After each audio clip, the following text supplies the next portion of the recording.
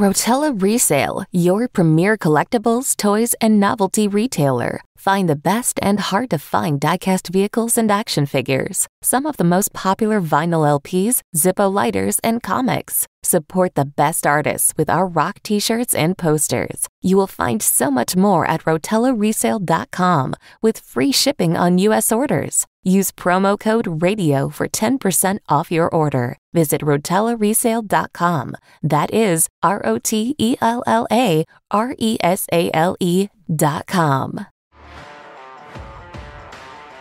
This is WWE superstar Drew McIntyre, and you're listening to the WWE Podcast.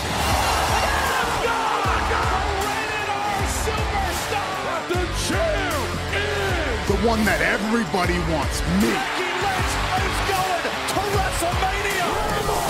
Claymore! Austin 316 says I just whipped your ass. This is my idol. You're going to acknowledge me. All right, everybody, welcome to the WWE Podcast. It is Tuesday, May 30th, 2023. Welcome to the show. I hope everyone's doing well. I attended Raw last night, as some of you may have seen. We'll get to that in a minute. But first, those of you that are brand new, welcome to the show. This is the WWE Podcast, the unofficial WWE Podcast. We are not affiliated with WWE in any way, but welcome to the show nonetheless. This is a podcast by fans for fans. And I think we pride ourselves on the just authenticity of this show. We don't work for any major networks. We are just independent and can just spew our opinions without consequence. And we never, ever just try to create clickbait, okay? That's, I think, what maybe differentiates us from all the others. And you can go ad-free, by the way, on major platforms, including Apple. You can go ad-free. You can go ad-free on Patreon right now, which, by the way, is running a 7-day free trial for those of you that want to try out Patreon. We almost never run that, so check that out. And also WWEpodcast.com or WWEpodcastshop.com for your merch. All right, guys. I attended Raw last night in Albany, New York at the MVP Arena. It was a lot of fun. I haven't been to a WWE event in, like I said, probably 5 years. COVID took about 2.5, 3 of those years out of my life. Becoming a dad twice took a lot of time out of things to do those kinds of adventures in my life. So this was the first time that I had been back at a live event, televised live event, in 5 years, which doesn't seem like 5 years, but Raw 25 was the last one. This is Raw, of course, 5 years later. And I had a lot of fun. I had great seats.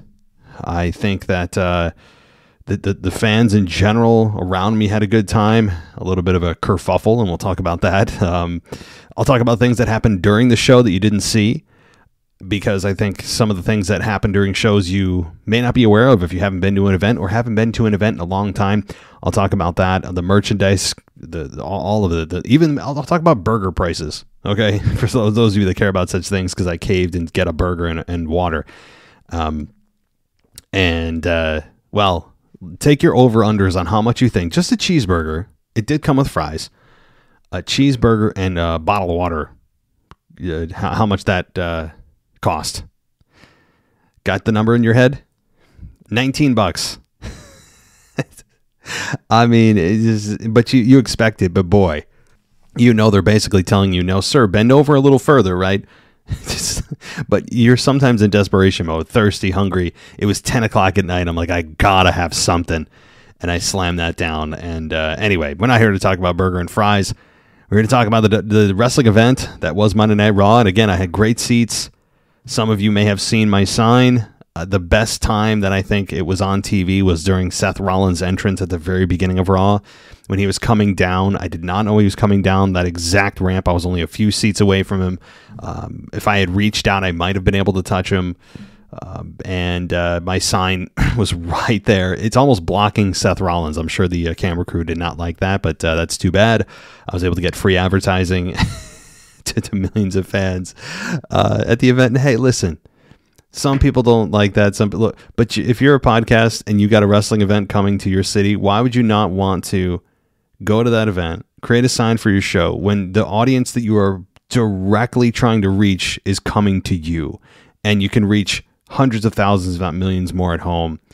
You got to be a fool not to go if you have a business revolving around wrestling, and just shell out the few $100, get some good seats, and flash your sign here and there. And that's what I try to do. So the people around me, one of the guys sitting next to me, I was in section 120, for those that means anything at the MVP Arena, which is like a perfect section you want to be in for camera. Although I thought I was going to be the first row up. I was in row A, but apparently there's like row AA, which was still not on the floor, but there were sections below me that weren't on the floor, but still lower. I'm like, so why is this row A? I don't know. I was very confused about that, but nonetheless, still good seats. And the guy next to me was flashing his sign so much that the lady behind him was getting really angry, and she ended up, telling mommy and daddy on him. And he was with his son. She was with her son. Neither had a significant other with them. So they were almost single parenting the night. And she was cussing. And I mean, I didn't want to get involved. I'm too tired. I don't want to get involved in this stuff, right? And I didn't, but I almost said something to her because she was, just being a total, we're PG show, but think of a very naughty word, and that's what she was. And just in doing it, not just in front of her own son, who was probably no more than 6 or 7, but also in front of his son, who was about the same age. It's just, that's the kind of crap that you don't want to deal with. But the guy next to me was cool. The people next to me, everyone else was pretty good. And no fights. I thought the crowd overall was subdued. I don't know if that came across on TV. I haven't watched a whole lot of TV back tonight, this afternoon and this morning. I haven't watched a whole much back other than just some of the clips that I posted on Twitter, which, by the way, you can follow me at wrestling_audio if you want to see some of those clips where it was just like a 10-second clip, maybe that, for just selfishly showing off my sign, which, whatever, right? Selfless promotion. But I thought we were subdued, and maybe that's because WWE enhances some of the crowd noise at times. They pump in crowd noise. I don't know if they ended up doing that last night. I thought we were loud, but maybe the problem is that the bar has been set so damn high by these overseas crowds and Puerto Rican crowds and that are just blowing everyone else out of the water, that anytime you hear just a US-based crowd, it's like people are sleeping. And I will say, during the matches, and this has kind of been an Albany staple, we're not very loud during the matches. Unless it's big stars. We're very subdued. And I don't know what much that came across during the event. But if I was to rank like pops of the night, because if someone was on the show, I'd ask them what were the pops of the night. I would say, probably number 1 was Seth, followed very closely 1A, Cody Rhodes. And I have to say, Cody Rhodes, like, I still don't like his babyface character. He still has a lot of problems, but his entrance live is a lot of fun. Did I do whoa? Yes, I did. Okay. I'm not going to sit here and pretend I didn't participate, but I will not claim Albany. I will not be subjected to the to the what chants. I don't own that. I did not participate in the stupid what chants that were going on during Trish's promo. I don't own those people. Okay. I don't claim them. I mean, I don't claim them. They're not part of my family. I hate the what chant at this point. But some of the other pops of the night, actually Ronda Rousey and Shayna Baszler winning. I don't know how it came across on TV, but the Albany crowd kind of popped for that. Even popped for Ronda Rousey's entrance. Mostly cheers for Ronda Rousey. There wasn't a whole lot of heavy booing, of course, until she got on the mic and said that she's doing this for herself, not doing this for anybody else in her awkward way that she does. But hey, Shayna Baszler and Ronda Rousey winning were the favorites. They should have won. Everyone else in that Fatal 4-Way didn't make a ton of sense. Raquel and Shotzi just are a thrown together team. How Raquel Rodriguez is still a babyface is beyond me.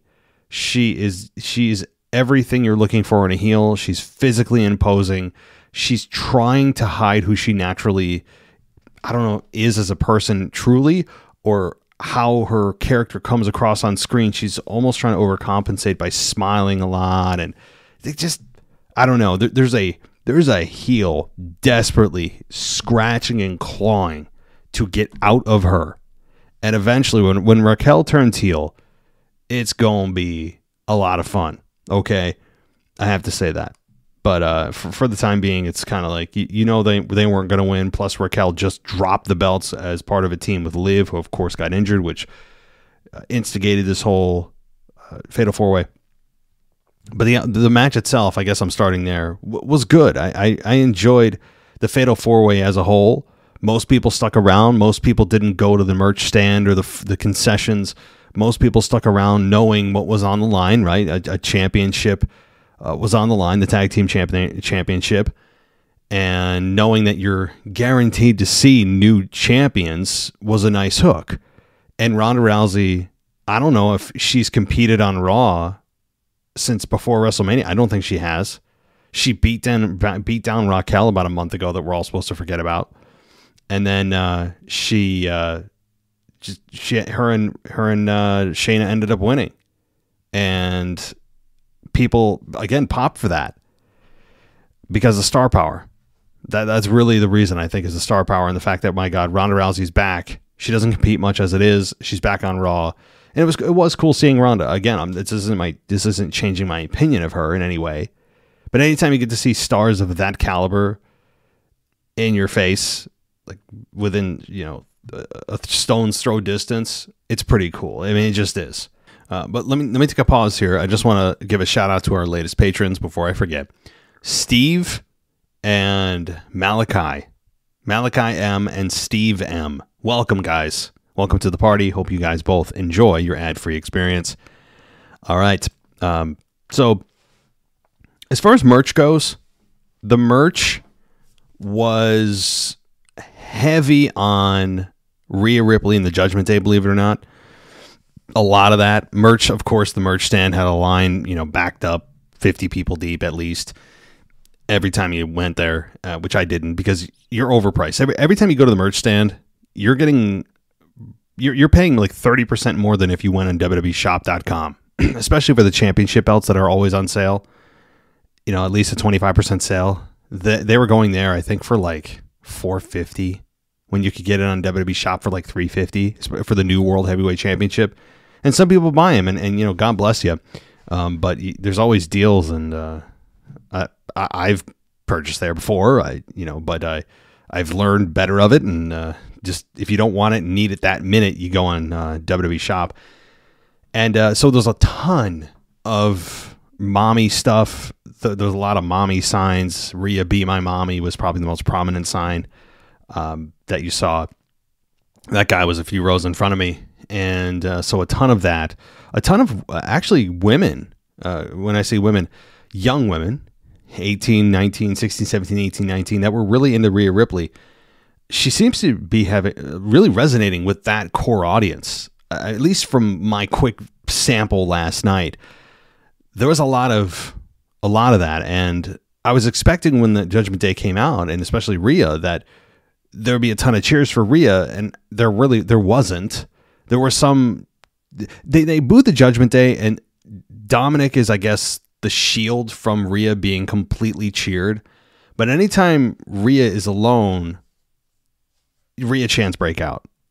I mean, she is ready to turn babyface anytime they want her to turn. But her and Dominic have such a great chemistry. They were just made for each other on air that I wouldn't touch it, even though you know that you could make her explode into a babyface. But having Seth hang on her arm and she didn't know he was there, and the crowd laughed at that. That was a funny moment.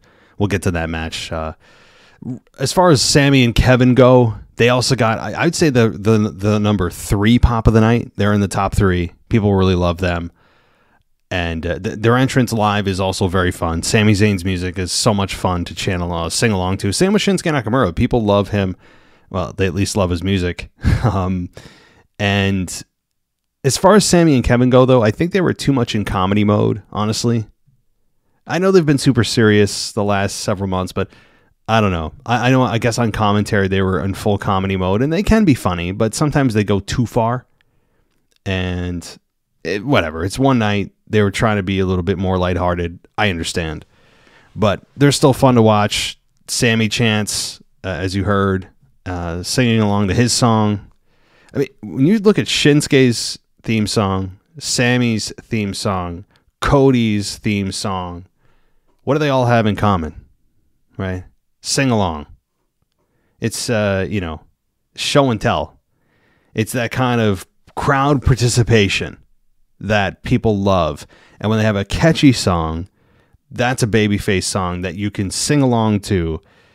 It becomes that more interactive, and you create a stronger connection. And I think that's what has happened in part with these three, particularly Cody and Sammy, who have done a great job, but also have been helped along by their music. And it reminds you just how important sometimes entrance music can be. So, all right. Well, let's talk a little bit more about what happened before Raw went on the air that you guys didn't see. I walked into a match. It was in the middle of it between Akira Tozawa and Dexter Lumis. That was on Main Event, and so you can watch that. That was a good match. They ended up shaking hands at the end, believe it or not. Dexter Lumis did not talk as expected, but a decent match that kind of just got the crowd going, and so that was fun. But during the commercial breaks, before I forget, because I'm going to run down Raw here match by match. During the commercial breaks, there were a couple of fun things that happened. They did the DX chops, where everyone in the crowd could participate with the DX stuff. Just doing the DX suck it, crotch chops. Well, that's all good and fun, but when you have a PG product and you have families coming with very young children, I should have taken a video of it. I mean, it was absolutely hilarious, but also disturbing.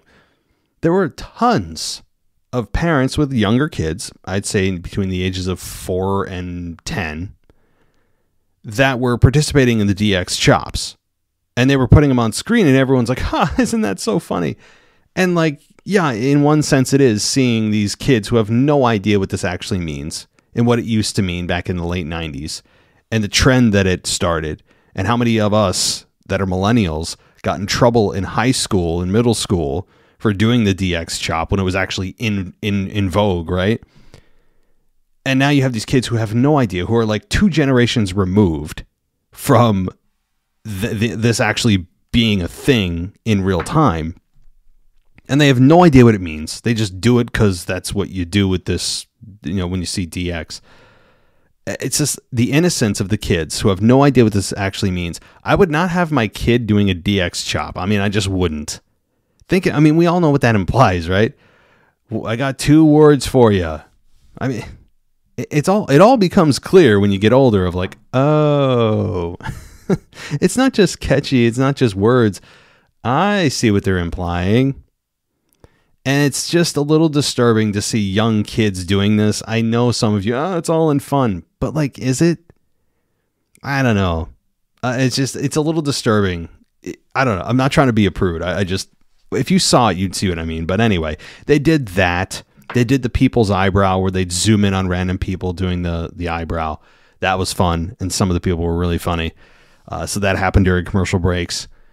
And what else did they do? They ran a ton of ads. They did a Stone Cold kind of a Broken Skull Sessions bonus segment with Mick Foley about rating 1 to 10 about his levels of pain for certain things he's gone through in his career. That was fun to watch. We saw some Undertaker clips. We saw Baghdad. We saw a Memorial Day video. The tribute to the troop stuff that happens every Christmas. That was cool. So that was a lot of fun. Also show your sign, sign of the night, and they'd go around, and my sign was not on there because they didn't want to give me free promotion. I don't know why that is, but anyway, that's the stuff that happened during the show, during the commercial breaks, and it was a lot of fun. So, all right, let's just dive into Raw.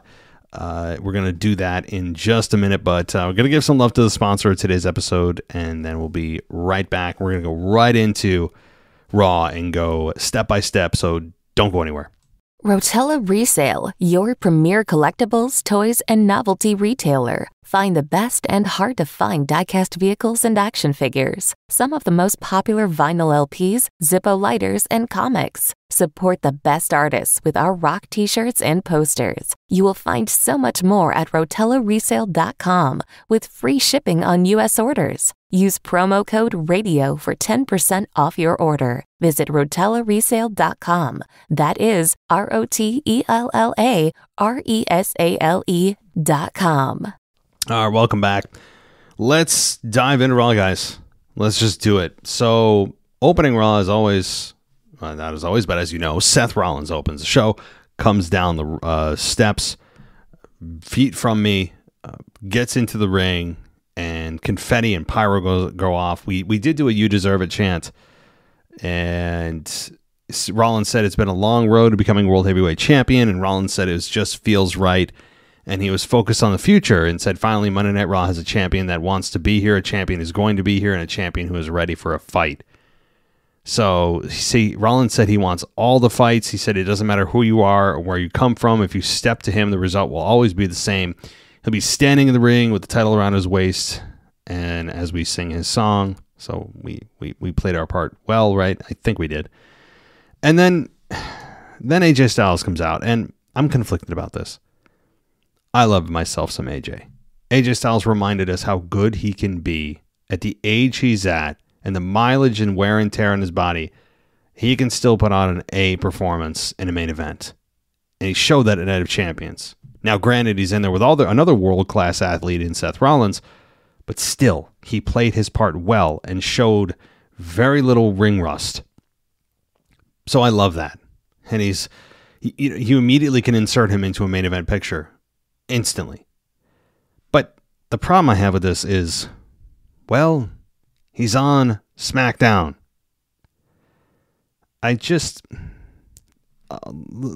He says, okay, Styles comes out though. He immediately acknowledges that he should be on SmackDown because he was drafted there, but he couldn't resist coming to Raw to say congratulations. And then he gave Rollins everything he had, and he left it all in this ring and said it was almost as if Rollins knew what he was going to do before he did it. And he said that he didn't think Rollins deserved anything. And the crowd booed, and I thought it was a heel turn.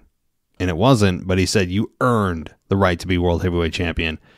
And that's kind of when they shook hands and the Judgment Day comes out. But before the Judgment Day gets there, okay, AJ acknowledges he's supposed to be on SmackDown, but he's on Raw. Well, again, acknowledging a wrongdoing and still doing it doesn't make it better.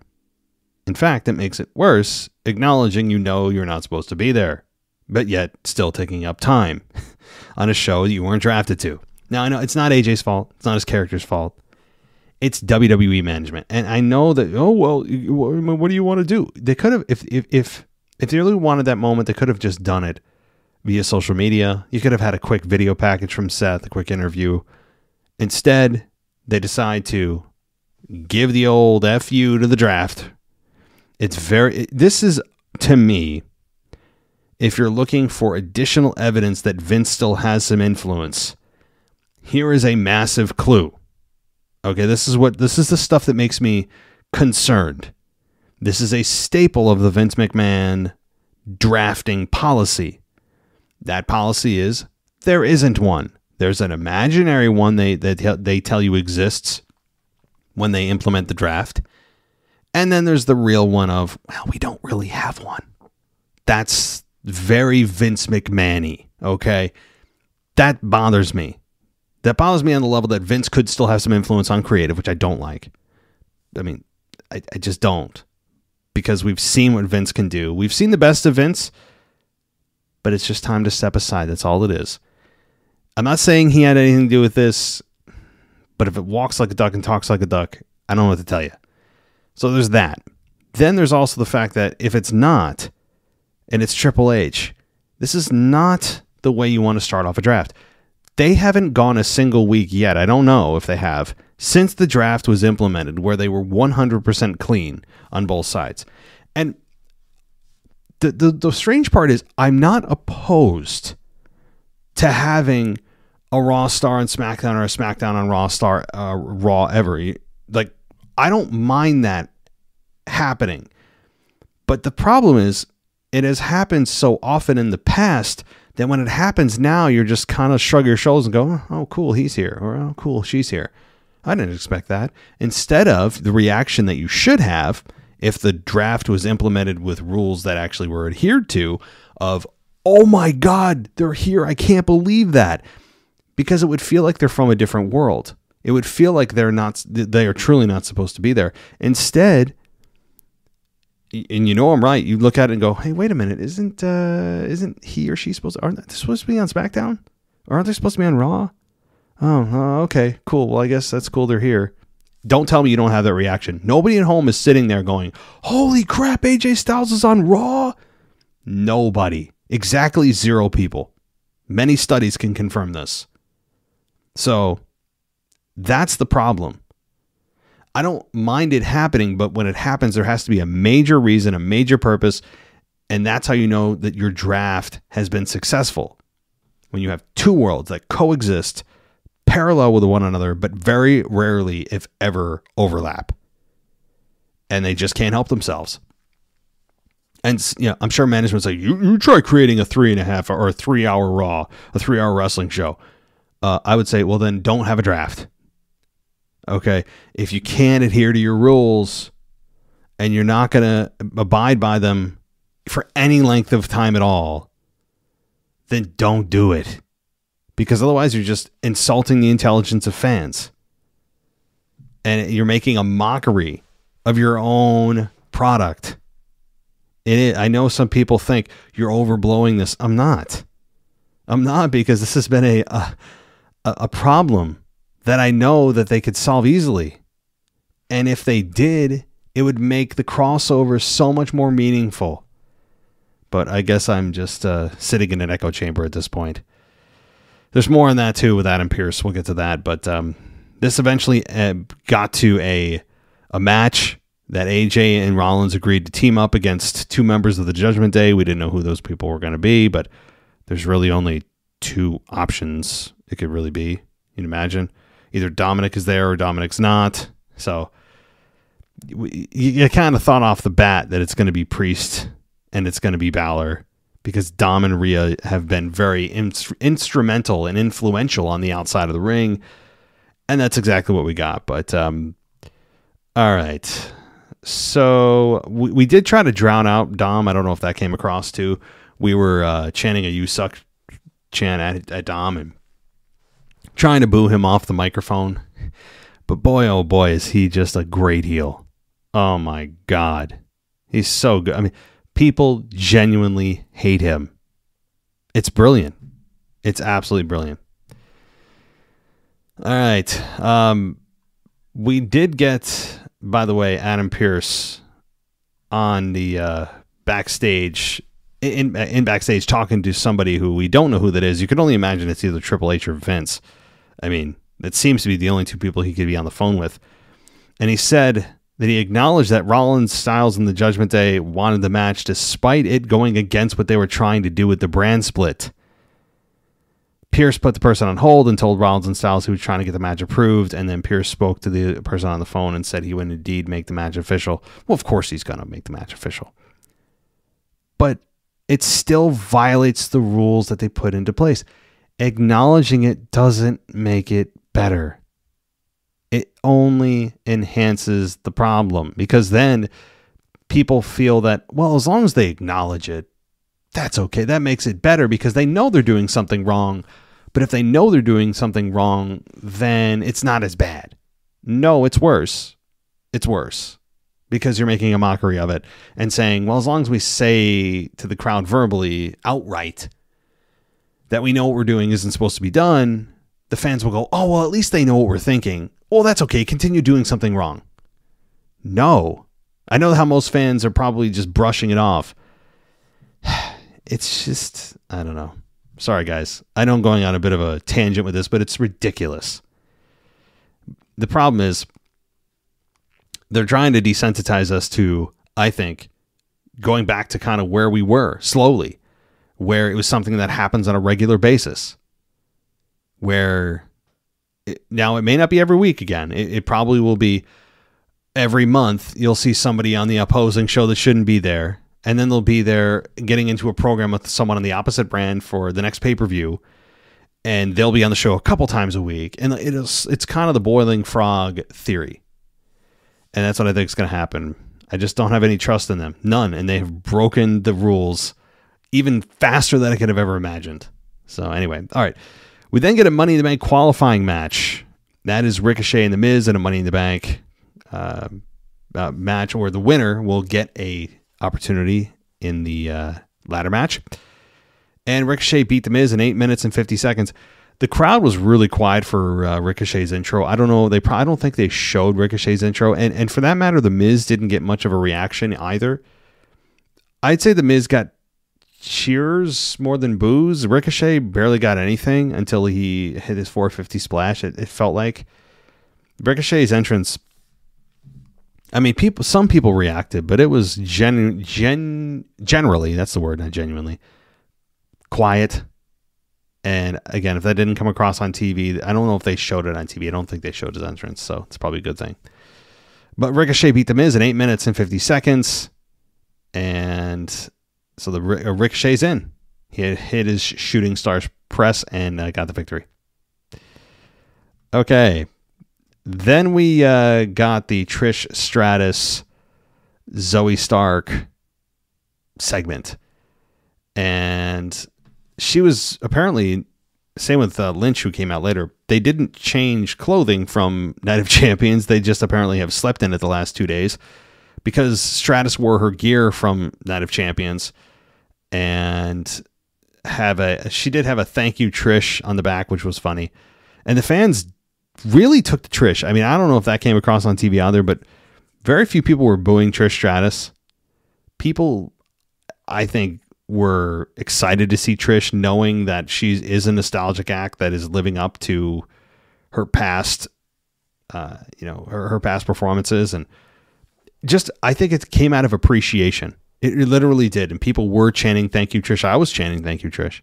I was on board for that. I was doing it.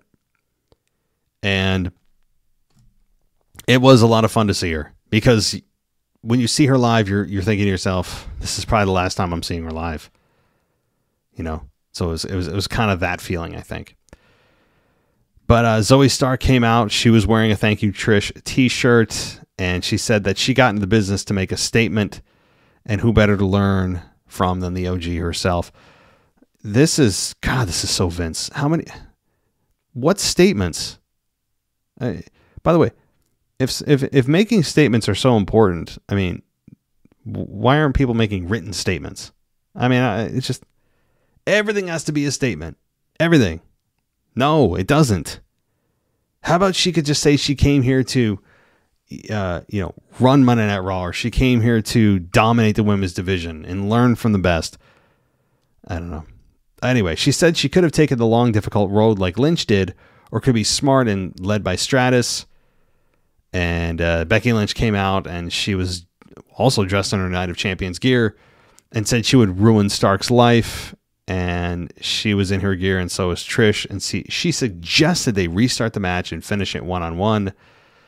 And it basically was a beatdown of Lynch after that. And I was waiting for somebody to come to her aid, and it didn't happen. Eventually, that will happen. I would imagine there will be somebody maybe from NXT that comes up and evens the odds, or somebody in the existing roster, I don't know, that we're not thinking of.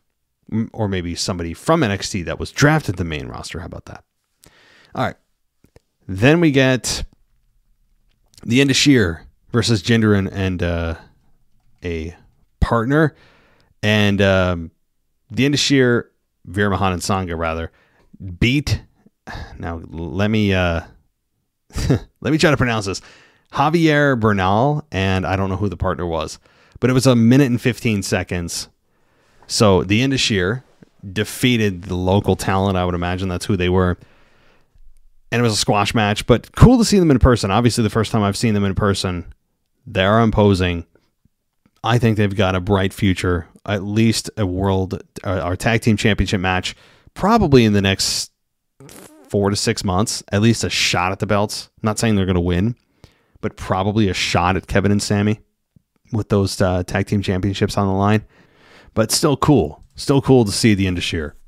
Never saw them in person before. All right. A lot of highlights, by the way, of Jimmy turning on Roman. That happened like 5 times throughout the night. They really made sure that we knew about it. And, of course, hyping the 1,000-day celebration of Roman Reigns as champion. That was pretty heavily hyped as well. All right.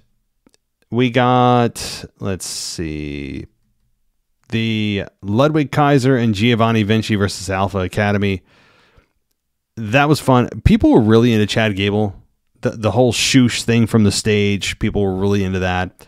Chanting for Otis throughout the match. And my God, Otis is a bigger man than you realize, guys. I know on TV, you know, the whole tree trunk analogy. He's bigger than most tree trunks. I'm serious. The dude is a absolute wall of a man.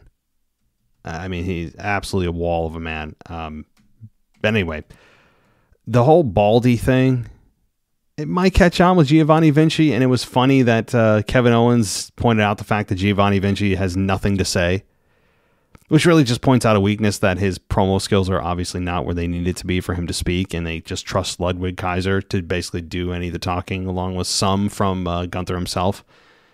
But the whole Baldy thing, people did chant Baldy during the match, and if it catches on, great. I mean, even if it's negative attention, it's still attention, and that's something Giovanni Vinci has not had at all. He's kind of the third wheel. No, he is the third wheel, the invisible third wheel of Imperium. So it's nice to see him get some attention. So, and as I'm an actual member of the bald community myself, I feel a bit of a connection with him. So, all right. I mean, it's bald, not really kind of by choice, because I could grow out my hair, but my God, would it be embarrassing? It would be just, I don't even think I would put, people have asked, oh, you know, would you ever put a bet on something where if you lost, you'd have to grow your hair out? I don't think I would. It would be that bad. So trust me when I say, I am a proud member of the bald community. We're a proud people. All right. So Ludwig Kaiser and Giovanni Vinci defeated the Alpha Academy in about 5 minutes. And they should have, okay? Because they're clearly going to be challenging Sami and Kevin for the tag team titles. Are they winning? Hell no. But they are formidable opponents. And having them get the victory here puts them in the position to say, hey, yeah, at least put them in a number one contenders match if they aren't already by default the number one contenders. All right. After the Imperium, though, they struck their pose, and Owen said Vinci, I'll get it right, should wipe the sweat off his head because it was so shiny, and Graves looked into the camera and played up being annoyed with the tag team champion. So Corey Graves, oh, cool dude. People were shouting from my section, "We love you, Corey." And during the commercials, he was sitting at the announce desk and like he'd wave to us. And so he seemed like a cool guy. All right. What else? We got as I said, the Fatal 4-Way Tag Team match, which had Raquel and Shotzi, Ronda and Shayna, Bayley and Io, Sonya and Chelsea Green. And again, fine match. Rousey and Baszler winning makes sense. The tag titles need help. But every time we think the tag titles are about to be revived, they go into hiding again. So we'll see if history continues to repeat itself. I hope not. And, the rumors of Ronda going away don't seem to be coming to fruition. You wouldn't put a belt on somebody that's about to go away again. So we will see.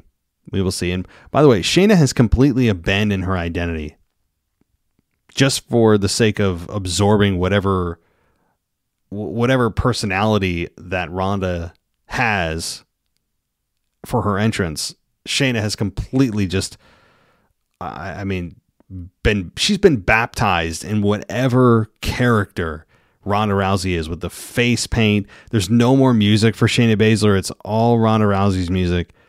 I don't know. I miss the Shayna Baszler that had her own damn identity of being a killer. and a limb snapper. And she just kind of feels second fiddle to Ronda in terms of star power anyway. So anyway, let's continue. We got Dolph Ziggler versus JD McDonough. This was okay. I mean, JD McDonough fought Ziggler to a double count out here in about a minute. So this is the role that I told you guys is exactly where they need Ziggler. He is the guy that's in-house enhancement. He is the guy that's going to help introduce new talent and put them over. And sure, Ziggler didn't lose clean tonight, but he's on his way. He's going to lose clean, whether it's on a Monday Night Raw or at a pay-per-view. He's losing clean to the new talent. So JD McDonough didn't get a massive entrance pop either way. People were kind of quiet for that. Ziggler got a okay reaction to his entrance. But JD McDonough, I think most people were probably looking at him going, huh? Who? And that's what you get when even if you're in the same WWE umbrella, a lot of NXT fans, or rather Raw fans, don't watch NXT. I mean, 100% I would imagine of people that watch NXT, or very high percentage, also watch the main roster, but it doesn't go the other way. So that's what happens. That's one of the downsides of coming up from NXT to come on the main roster here, is that you have to assume nobody knows you, because in a lot of instances, they probably don't. All right, let's see. Cody comes out at the top of the third hour. As I said, his entrance music is a lot of fun. His entrance is a lot of fun. And I forgot how loud those damn fireworks are. They don't come across nearly as loud as they should be at home. It's like a bomb going off. I mean, just the entrance music is so loud. It's or his fireworks, pyro, are so loud. It jarred me a few times. But so Cody comes out, and it's weird. Cody can turn a promo that ultimately has no direction, or rather real substance, into something that feels like he said something. Because he's got a good posture and confidence about him, and a sense of realism about him, that when they just basically told Cody, hey, we're going to eventually do Brock and you down the line for part 3. But just say you're going to give him, you're going to just give Brock an open challenge and you fill in the rest. Right? That's exactly what Cody did. And that's exactly what management probably told him, because Cody is capable of carrying a promo himself. He doesn't need anyone to write for him. But that's what it felt like. It felt like a whole bunch of nothing and pauses for applause, where, like, when he said, that Brock Lesnar has taken his annual vacation. Now, there's a lot of truth in that. Typically, he does go on his annual WrestleMania, night after WrestleMania, till about July, sabbatical. And perhaps that's what he's done back in Saskatchewan or wherever he's living. But for the record, I also booed Cody as loud as I could when he said, "So Albany, what do you want to talk about?" I did not cheer for that, because it's not a cheerable question, as I've gone over many times. It's a ridiculous. All it is a way for him to get a cheap pop to endear himself by mentioning the name of the city that you're in, but giving the crowd a question they can't cheer or boo or answer. It's just a way of him trying to insert the name. How do I get the name of the city in a beginning of every promo? How do I do that? And he came up with this. I don't know. I still don't think it's going to work. I booed it. Okay, I did not cheer like, yay, he said the name of my city. I don't care. I know, but everyone loves that, because they think they're talking directly to them. It's like, no, bro. In Albany, there's 18,000 people in the building, number one, and in Albany as a whole, I think we have about 100,000 people who live here. I don't know. So what do I know? Anyway, I booed it. And the ultimate goal, of course, of this promo was to just say to Brock, anytime, anywhere, I'll be ready. When you want to have this rubber match. That's all he said. Now, Cody said he lost to Lesnar due to referee stoppage. No. The answer is no to that. I mean, the referee stopped the match, but only because the rules dictated so. It wasn't just a discretionary stoppage I think that's the distinction. I mean, you could argue that being pinned is referee stoppage. The referee stopped the match because he counted to 3. That's part of the rules, right? You were counted out. The referee stopped the match. You struck the referee. Referee stopped the match. That's ref stoppage. I know it's a finish we don't see too often of somebody passing out. It's very babyface-esque to do. Instead of tap out, you pass out. It shows you've got courage. You'll never quit. You'll pass out before you quit. Hey, we get that. We've seen it a million times. But to say it's referee stoppage, he's trying to instill the thought in your mind that, well, it was just so brutal. The referee discretionarily, outside of the typical rule book, decided to stop the match, like it was Seth Rollins and Bray Wyatt at Hell in a Cell 5 years ago. That whole debacle, right? That's referee stoppage. When the referee stops a match, when I hear ref stoppage, it's for something that's outside the box.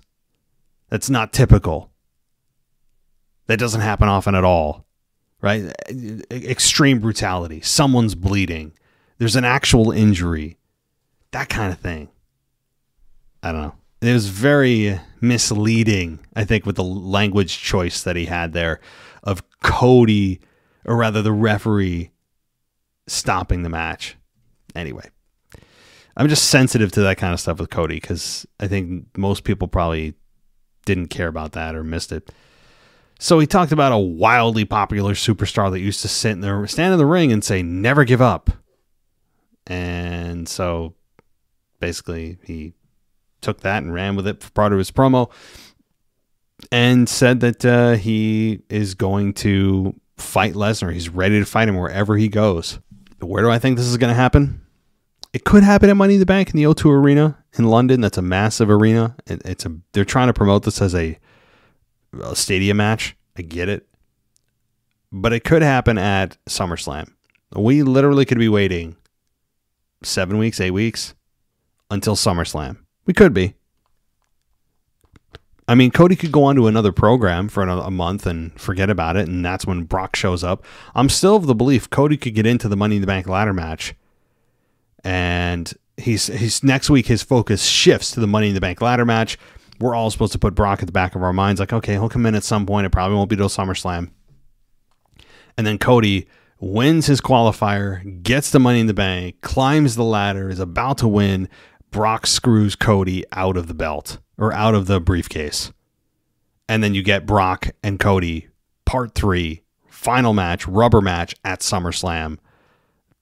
I think that's very plausible. You still could do it before at Money in the Bank. But if you're trying to extend this and you have a guaranteed great event, a guaranteed very good match for SummerSlam for 2 top guys, Cody and Brock part 3. And this time, make it no DQ.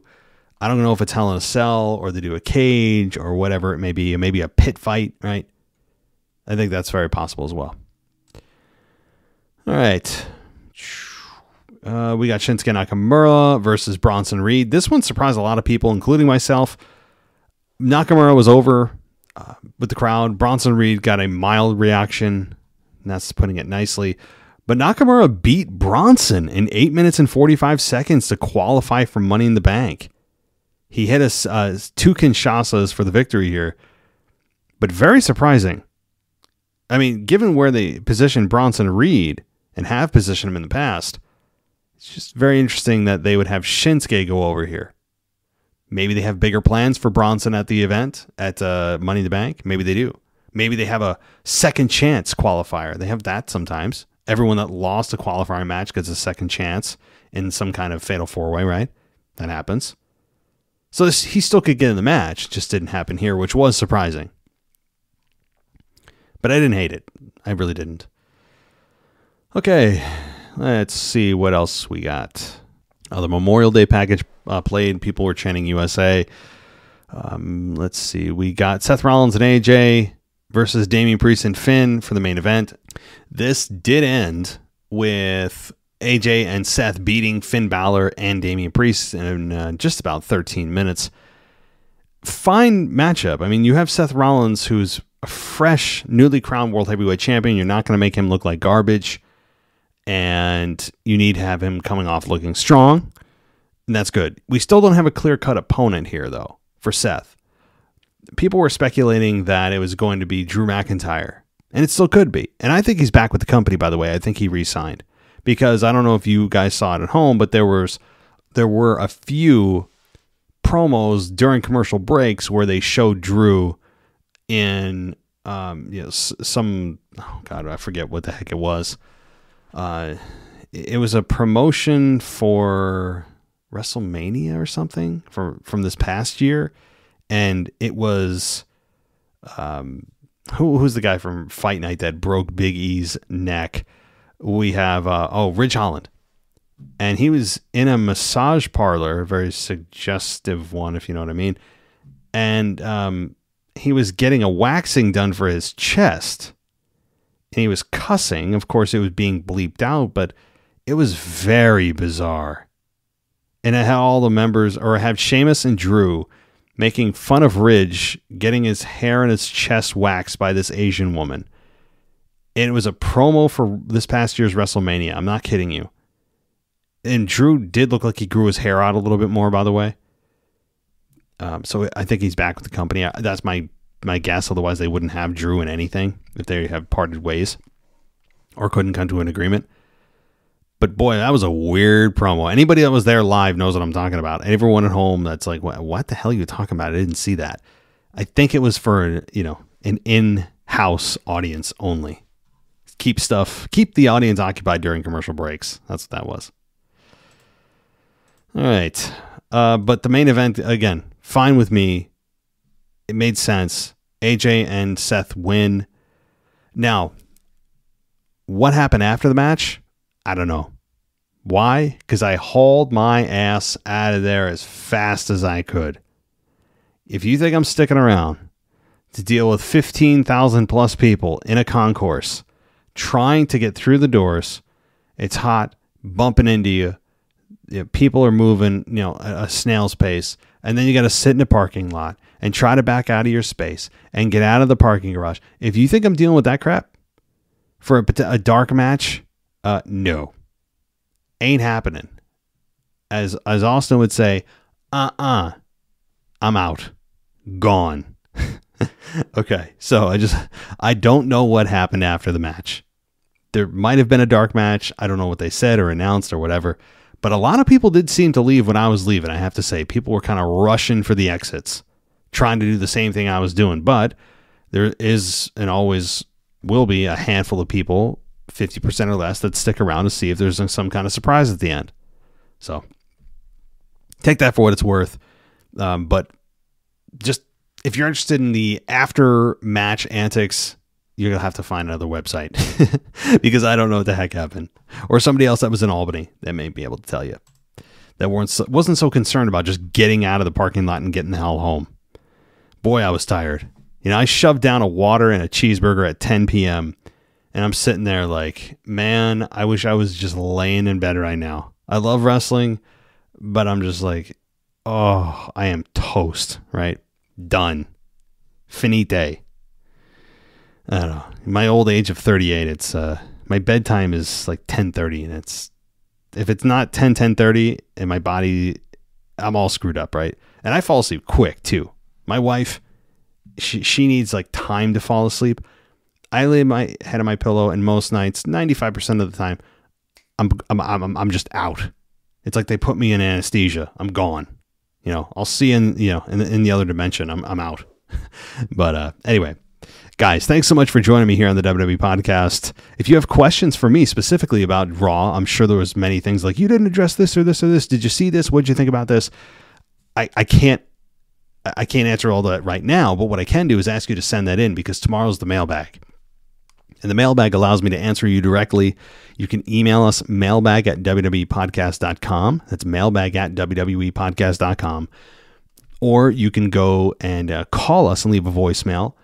And that number is in the description notes of all of our mailbag shows, which drop every Wednesday. So if you're interested in asking me something specific about Raw, my experience, or something I did see or didn't see, it's the way to do it. Also, if you want to go ad-free, WWEpodcast.com is a great way to do that. You can go VIP there and go ad-free, or ad-free on Apple Podcasts, or WWE Shop, or rather WWEpodcastshop.com is all of our merchandise laid out there for you to browse. And I hope you take a look at that. If not, you can just leave us a 5-star rating everywhere that we can. Everywhere that 5-star ratings are available, that's a great place to do it. And only 5-star.